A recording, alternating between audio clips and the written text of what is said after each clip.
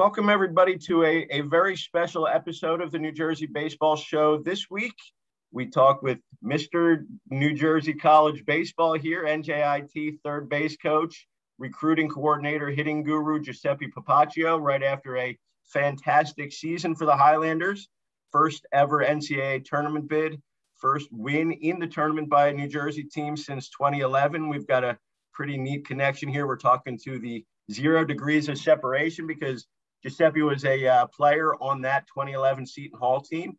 So we're going to have a great conversation about New Jersey baseball, about NJIT baseball, about building a program, lots of fantastic things. And, certainly some great information coming up here for our high school guys getting involved in the recruiting process. So first of all, Giuseppe, welcome.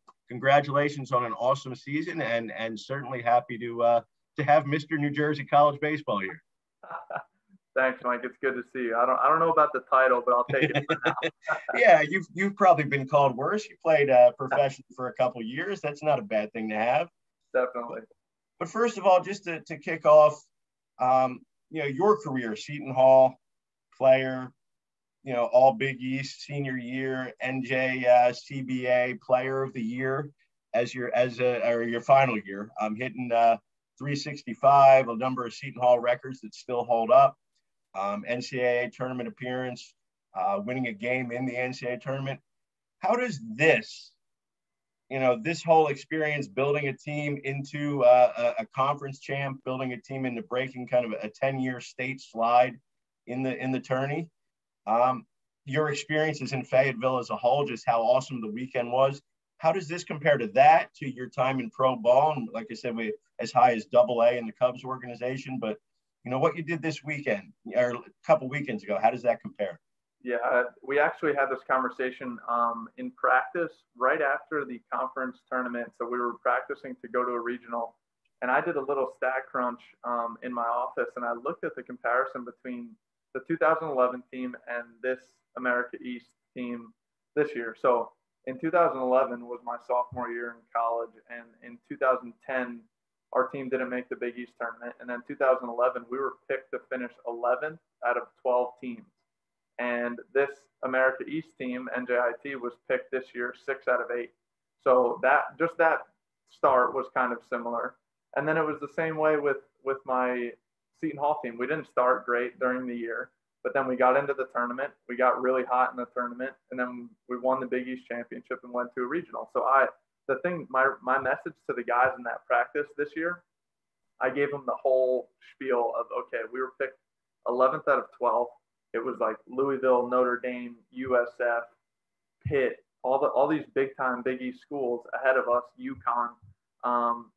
And we were picked 11th out of 12th, and we just never laid down. We were a tough team, and we got into the tournament and we talked about beating like a UConn team who hosted a regional. They had like 10 draft picks on their team. The Big East that year had 2 first-round picks, Matt Barnes and George Springer.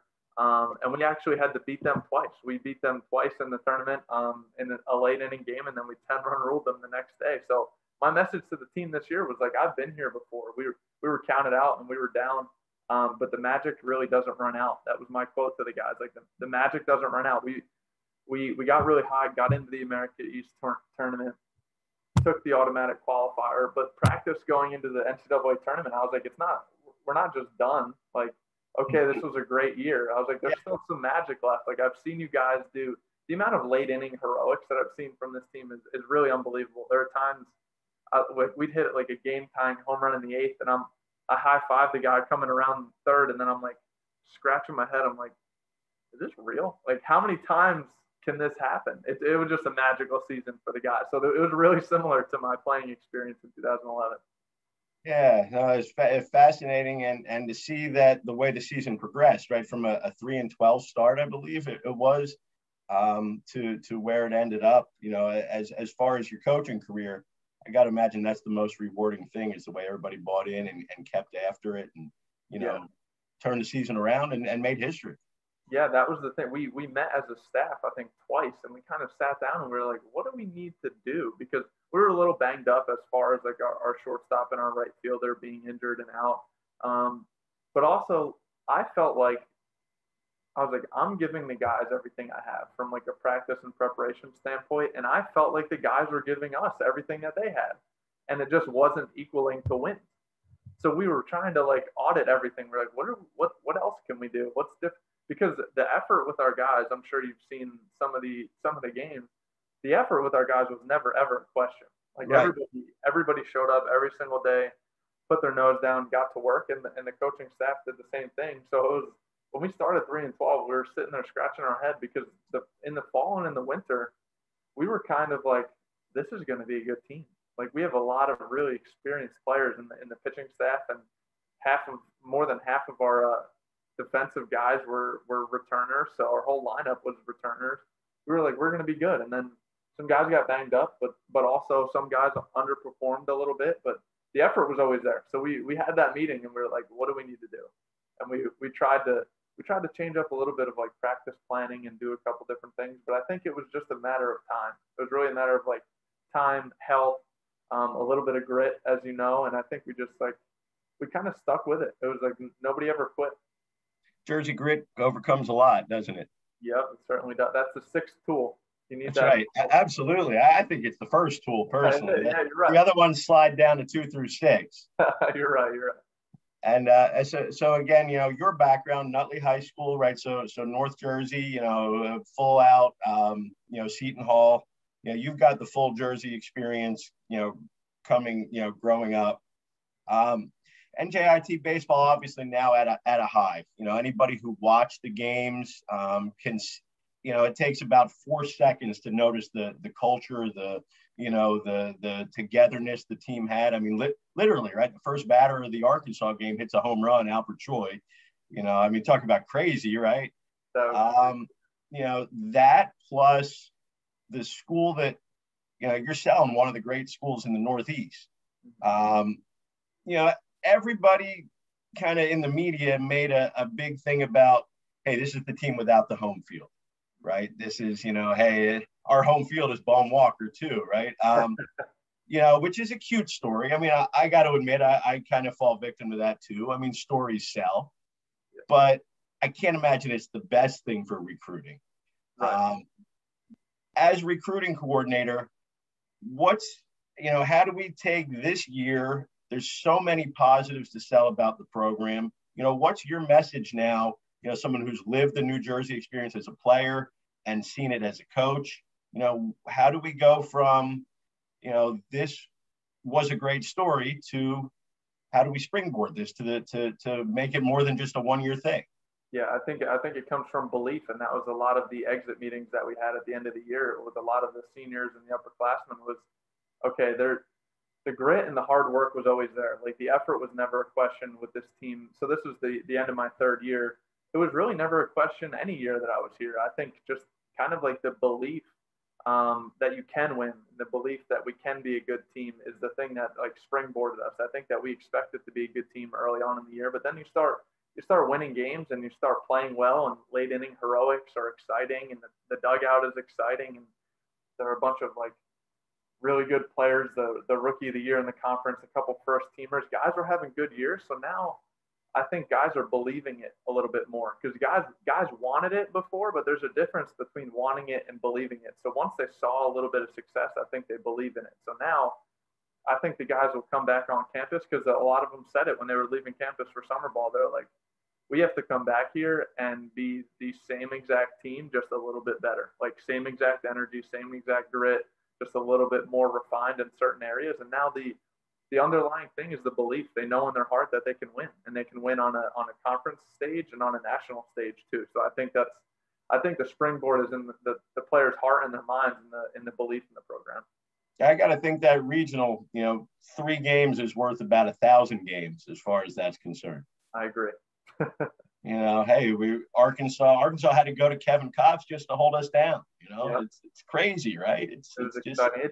It was surprising in the moment because you look at the scoreboard and like we scored 1, I think, in the first 3, and it is surprising because of you play the team that was the #1 team in the country for 3 months before that, and they're all everything, the National Player of the Year, one of the best offenses, but it's also for the stage that we were in the season, it's not surprising. Like if you saw the conference tournament, like we're down and then we come back and we win. We're down, we come back and then we win. It was like we had so many magical moments that I was surprised in the moment, but then I look back and I'm like, of course these guys would do this. Like, of course they would go first batter of the game hits a homer and quiets the crowd. So it was kind of typical of the way that we were going. And we know there are no moral victories in D1 college baseball. We know that, but for those 3 innings, that attention that NJIT baseball got, not just in North Jersey, but across the country, you keep flashing that score: NJIT 3, Arkansas nothing. And I mean, I got to imagine that's that hour, 15 minutes, whatever, did as much for NJIT baseball from a perception wise as anything ever.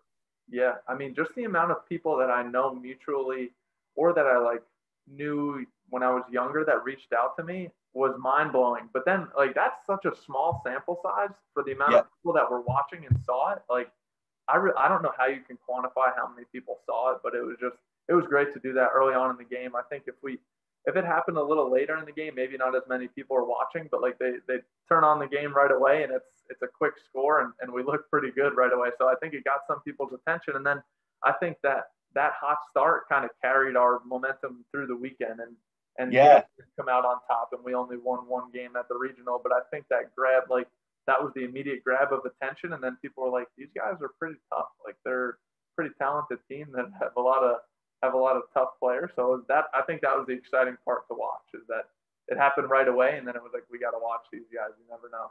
So that weekend, obviously fantastic. Once it ends, you really kind of kicking into your job as recruiting coordinator for the summer. So my first question would be, after like a 20-month dead period due to COVID, you're finally allowed out of the house, so to speak, get on the road, travel, see guys that you've been, Zooming basically for the last year and a half.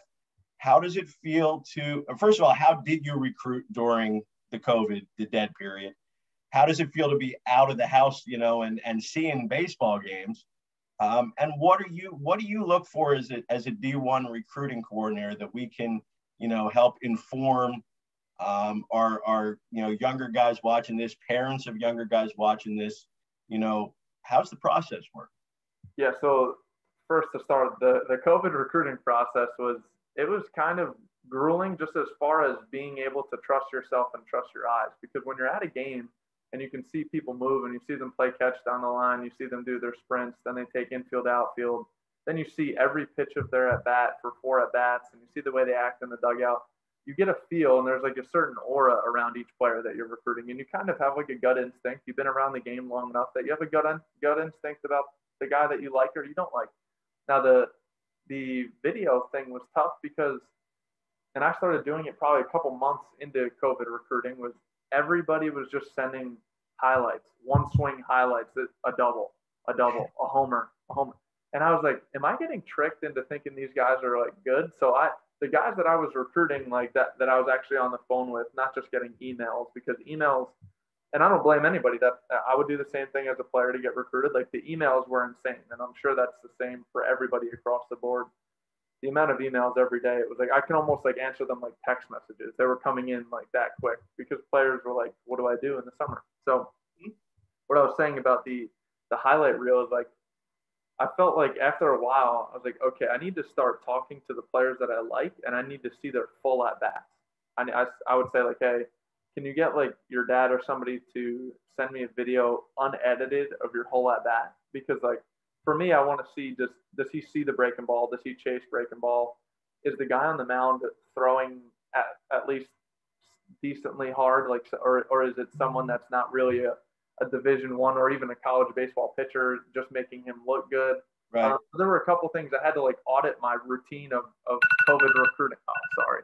I had to audit my routine of COVID recruiting because I was like, okay, I click my email, it's a highlight video. Open the email, highlight video.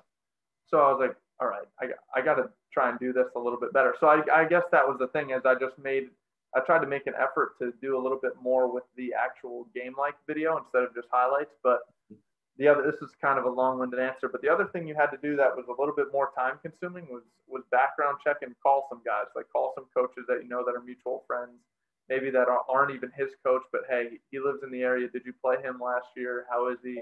Or his travel coach or his high school coach. And there was more time to do background checking than there usually is. Usually you're at games watching, you can't call everybody on every player. So there was a little bit more time to call and do some background checking on the guys that you like. Now the next thing with just actually getting out and recruiting too is way better. So for us, we got back on Monday. I think it was the 6th or 7th, and then like the next day, the 8th was my 30th birthday, but also the first day of the recruiting contact period. First day you can recruit in over maybe like a year and a half. Yeah. We get off the plane and we go right to recruiting. Like we went out, we had some guys on campus in the morning, and then we went out and saw some games, and it was like the season never. I'm telling you, we've been on the road, and not to make us seem like we're working harder than anybody else, but my suitcase from the regional is still sitting in there half unpacked. Because like every day, because I'm also expecting my son in about a month, so I'm trying. Congratulations! Thank you. First one? Yes, my Excellent. wife and I Carly is so excited. It's great, but I'm trying to get ahead of it as do as much recruiting visits. And going out. By the way, lefty pitcher or left-handed hitting catcher? What are you going for? I think a left-handed hitting shortstop that can run and hit for power. See, that's the message. D1 recruiting coordinator. Left-handed hitting shortstop. So parents out there, that's what we're going for. That's the order I put in. We'll see what I got. But the thing is, like, we've been nonstop since we got back to campus. Partially because of me, I want to get as much done before I have another person to be responsible for. Sure. But also, like, that's kind of the way it is right now. There's a lot going on, and if you're staying home and not really doing anything, I think you're losing out on players and losing out on the experience of kind of, even if it's just right now, seeing as many people and making as many connections as you can, new connections, since we haven't been out. I think it's beneficial for us. The staff is doing a good job getting out and seeing people and having guys on campus. So it's great. I mean, just to, like, yesterday I was at a game that I told you about, and just to like shake hands with people and talk about players in person, and hey, watch him right now, watch him warm up, watch his breaking ball, or watch him take in and out, and watch the way he does this. Like, being there and seeing it and kind of like feeling the presence of like the players and the atmosphere of the game, it's so different. Like, and I think it's something you take for granted before it's taken away from you, like COVID. Like, recruiting in person, I think you can trust your gut better. Like, I feel better about the guys that I like because I'm like, all right, I saw him last night, he could play for us, instead of like, he looks good in that video, but I don't know who's pitching. Like, I don't know if it was someone underhanding or what. So there's a much better context when you're there, obviously. 100%. Yeah. So from your perspective, then, there are, what is your pitch? Sounds like a sales pitch, but to them, about to sell NJIT, because until this year, you're dealing with the program that you can't just say, hey, look what we did, here's our banners. There are a lot of great things to sell, but who are you looking for, and what sells to them?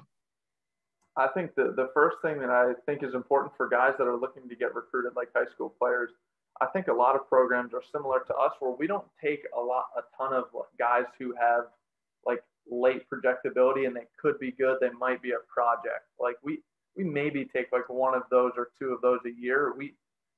Right now, we recruit guys who we feel like can come in and play as a freshman, guys who are kind of physical, guys who are quick, guys who especially for me, just being a hitting guy, like guys who look like they can hit already, because hitting at the college level is hard to teach from the ground up. Like, it's hard to take a kid, okay, he's a good defender, he cannot swing it at all. It's hard to take those kids because it's hard to do that when you have 18 hitters, and it's hard to just make somebody into a hitter. Now, do we put a ton of time into development? Yes. Do we put a ton of time into data and video? Of course. And we do a bunch with just relationship building with the players too. But there's a certain aspect where I think players right now, and you've definitely heard this before, players right now are a little bit more worried about like getting the sweatshirt and the logo or the ranking instead of being really good. And like, I'm sure I'm echoing a million different people. When you're good, people know. So I think it it comes with like the stuff in the weight room, the stuff with conditioning, the stuff in the cages, the stuff with leadership, character, like all that stuff adds up to being a good player. So I think that's always at the top of the priority list for high school players. And that's the type of guys that we recruit. That's the reason I'm telling you that, is like, I'm sure a lot of colleges fall into the same category of what they're looking for. But for us, we're looking for somebody who is not, and it was different. My first year here, I felt like I needed to just find the best athlete who can run and who might have power. Now there's a mixture of like, does he look a little developed in his body? Can I tell he's in the weight room? Can I tell he has body control? Is he athletic? Can he hit a little bit? Like, can he see the breaking ball? Like, can he catch up to velocity? I want to see him face somebody that's respectable on the mound. And I think when I was younger, it's not like it was years ago, it was a couple of years ago, but it was more like send me your highlights and like I'll make a call on that. Like if you're athletic, you're quick, and you have a pretty swing, like I'll take you. And I think that was we didn't do that with a lot of guys, but that was in my head. I was like I felt like I could make the call based on athleticism. And right now I'm not in that same mindset anymore. I think that's just the growth of recruiting and coaching, is that now I do a little bit more in-depth looking at like who they're facing, what they're doing, like all the stuff that I just said, seeing a breaking ball and then talking to coaches. I think I spend more time on it now. I spend more time on the little things. And I think that's important for players to know too, is that it's not just your PBR ranking. It's not your 15-second video. That's not the make or break for your career. I think it's when we call guys like you, and when we call travel high school coaches, and when we call their trainer, we ask a lot of questions. It's not just like, hey, what was their 60? I think it's like, can he do that? Like when he goes to the cage, does he bring anybody with him? Is he a leader? Like, does he, when it's a big spot in the game, is he at the end of the dugout, or is he on the fence? Like, is he looking to get in that bat, or is he like, I hope my name doesn't get called here? Yeah, sure. So there's a lot that goes into it. That's a long-winded answer, but I think that's important for players to know, like being a good, legitimate person, character, and baseball player all wrapped in one. They're all really, really important. Like I think that's something that we've done a good job recruiting. We pull guys onto campus, and there are times we walk guys around campus and we make a read on, okay, we wanted to offer this guy a scholarship, but we have to he has to pass the test of like hanging out with us. Can he fit on our team? Because I think from the guys that you probably talk to, and from what you've seen on TV, like our culture is near and dear to our heart. Like it's really important to us. So we don't want to bring in just really good athletes who might not be a great guy or might not be a really hard worker. Like we're looking to check all those boxes. Like he's a really good person, really good leader, loves the weight room, academically really strong and really serious about that, respectful, all of those things. I'm sure a lot of people will tell you something similar, but that's important to us because I think that's what makes us tick. That's what we were saying before. What were you gonna say? I was saying, I think in the Northeast, there are some great high school players in New Jersey, but realistically, Jack Leiter isn't going to a New Jersey school, at this point, unless you hit the lottery, right? I mean, Chase Petty's not going to New Jersey school. Anthony Solomito's not going to New Jersey school. You're not going to get the guy throwing 98 out of a New Jersey high school, right? I mean, and that's not you. It's kind of Northeast. You're going to go play in the SEC if that happens. So you need those other factors too, I'm sure, and not just you, but Rider, Monmouth, Princeton. I mean, FDU, all those schools are looking for the X factor, I'm sure. Yeah, of course. And the thing that's so important to us that I said is culture. Is like this year is a prime example. Like we started out 3-12, but the guys are tough, they're gritty, they're hard workers, they love each other. I think that's at the top of the list. Like I haven't seen many teams genuinely love every guy on the team and just like to be around them as much as this team. So that's always really important to us. Like we might like a player. It's only happened like once or twice to us on a visit. We love the player, but it's like he won't fit in. And it's not really his fault, but we do have a certain type of player and person that we recruit, and it's important to us. And academics, again, obviously NJIT, there's going to be a standard there, but just across D1 in general, as a recruiting coordinator, how important is the grade portion of the whole thing? Because of 11.7, it's just, you can't just throw 100% athletic scholarship at people and cover it. Yeah, you're spot on. For us, academics is like So I break it up into thirds. So it's baseball, it's academics, and it's the person and the worker. So they're all equally as important. So when we go and watch a game or when we talk to a coach, they send me video, but the first thing I say are how are his grades. And a lot of coaches know how high of an academic institution NJIT is. So they don't really sell me like guys who are not like going to be a contender to get in.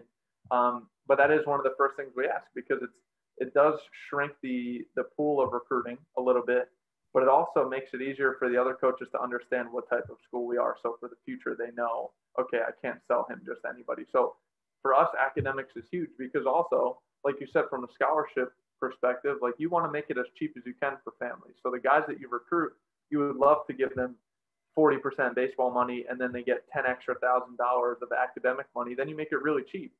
And as a state school, we're pretty cheap to go to in-state anyway. And even out of state, it's pretty affordable too. So we like to recruit high-level students, obviously, because we're a top 100 institution. We're a top 100 university. So that's kind of the standard. We can't really just get anybody in. But it's also like we want to make it cheap for guys. And that's how we make it really appealing. They come to a great school for kind of cheap, and they play top-level baseball on an NCAA tournament team for cheap. So that's kind of our thing, is we got to get guys with good grades. Now the field situation, you play at Kane, right? I mean, that's where you do everything, practice, games. You know, it may not be perfect, but it still is a pretty good. There are programs probably in worse shape. You know, you're not talking about far from campus, right? You're talking about kind of your own little, oasis, and you're not drawing 10,000 fans a game anyway. It's not really a hard field to get to. So, I mean, even that isn't as big of a negative as maybe we made it seem. No, it's not a negative at all. And I give our players a ton of credit, because I never hear them ever complain. We go out of the locker room and get on the bus, and guys, I tell them they put 2 or 3 songs on their iPhone, and we're there. And they're there, yeah. It's like 15 minutes. They don't even need half of them probably don't even look up, and we're there. So the other thing too is like, would I love to walk right out onto our field? Yes. But when we get there, after the short bus ride, 15 minutes, it's a beautiful turf field with a scoreboard and lights and great netting system, and everything there is very, very clean and orderly. Like when we get there, that's our field. And with the recruiting part of it is like, we pitch it the same way. It's like there are some places from your locker room to the field, you got to walk 10 minutes anyway. So for us, it's like you get in the bus, and you're getting your mind right, but also the guys get off the bus and it feels like a game day. It feels like they pop their headphones on and they listen to music, they get off the bus, and it's business when we show up there. So it's also, I think it's a strength. And anybody that's been there knows that complex, that facility holds up with any really in the conference. You know, it just doesn't happen to be in your backyard. It's just a small little bus ride away. It's not 100%. Yeah. Again, I can't give the players enough credit. Like we've never ever had to like, hey guys, I know this is a grind. It's never like that. And the other thing too is like when we show up to practice, we never have to pump anybody up. Like the guys get off the bus and they put their spikes on and they're like, want to get going. So it's exciting because in the fall, sometimes the practices can get, if it's the same time every day for 30 days or 40 days, and it's structured a little bit the same way. Sometimes it gets meticulous, and I've been there where you have to like, all right, what can we do today to make this not the same as yesterday? Even not as far as like what we're doing in practice planning, but when we go to Keene, like every day, it's like we're getting on the bus for a game. We're getting on the bus for a game. We're getting on the bus for a game. And it's nice as a coaching staff.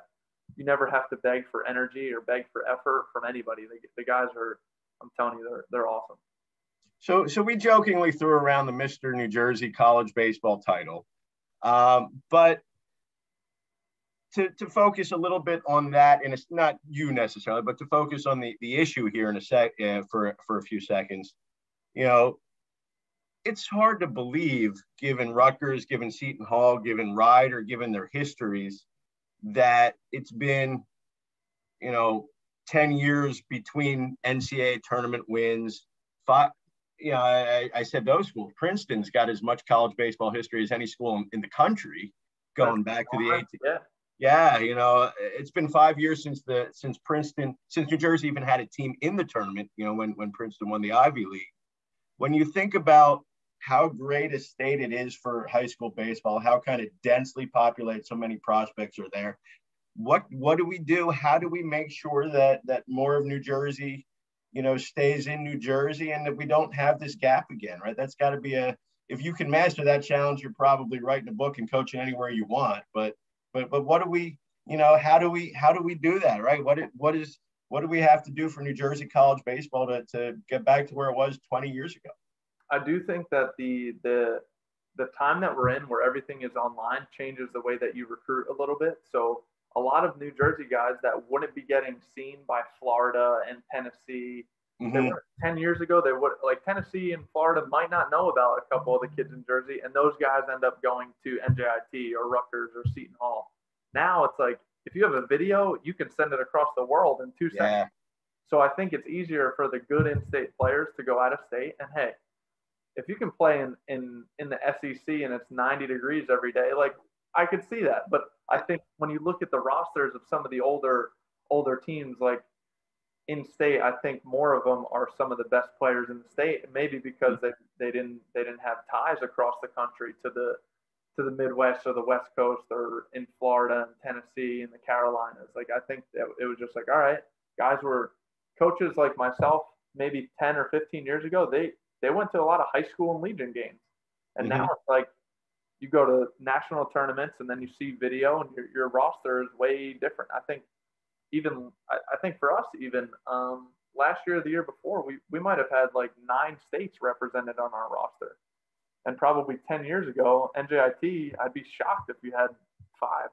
So I think it's just the day and age we're in. You can get seen anywhere pretty much, and if you're good, a lot of the southern schools or West Coast schools will pluck you. So I think I don't know how to keep the guys here though. I thought it was really encouraging to not just see NJIT have success with a lot of Jersey on their roster. Certainly, Ryder had a very strong New Jersey contingent. Monmouth, who obviously who could have been what Ryder was, has a huge New Jersey contingent of star players. So I think it's there. I think it's hopefully getting back in that direction. Rutgers certainly is picked up a lot over the last few years with Coach Owens. Let's hope, right? Yeah.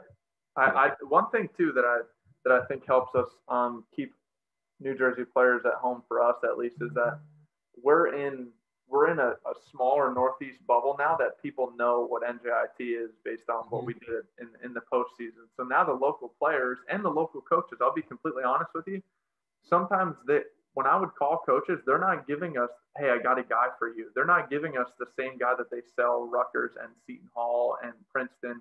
They were giving us like the 1A or 1B guy. Now it's like, okay, they're a tournament team and they're this and they're that. It's like now we're in the same conversation. Yeah. So I think that helps us. And I think the players, like, we've had guys on campus the last couple of days, every single one of them, oh man, I saw ESPN3, I saw your Twitter. Everybody saw it. So it's helping us. And to be completely honest, I'm doing a little bit more recruiting in our area because people know what NJIT is now. So I think the way that we're talking, keeping some local players home, I think that'll help us.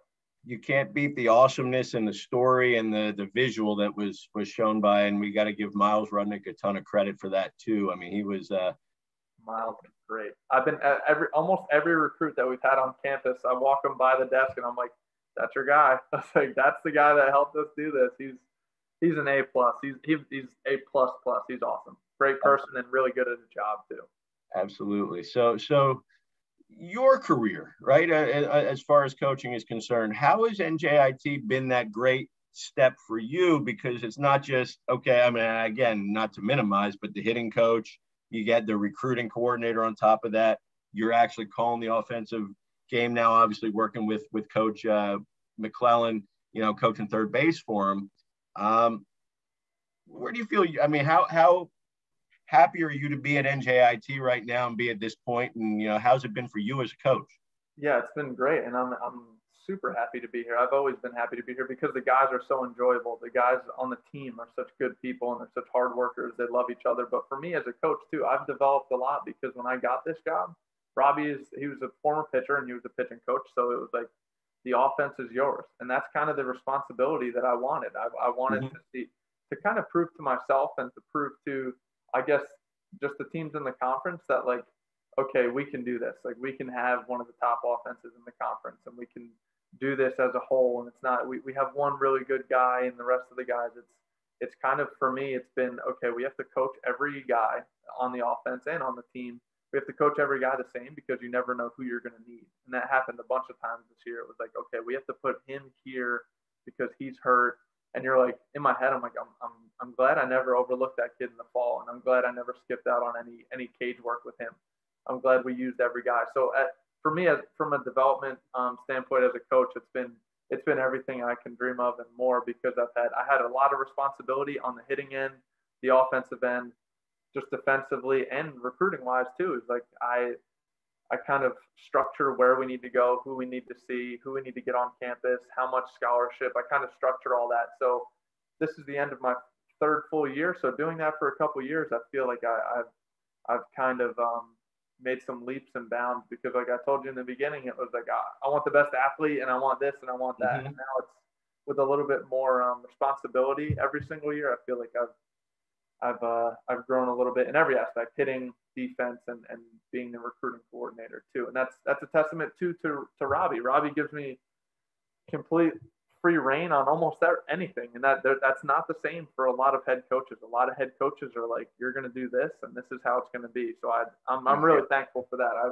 have a lot of freedom with my job. When you get an environment like that, it's special. You know, there's a lot of room for growth.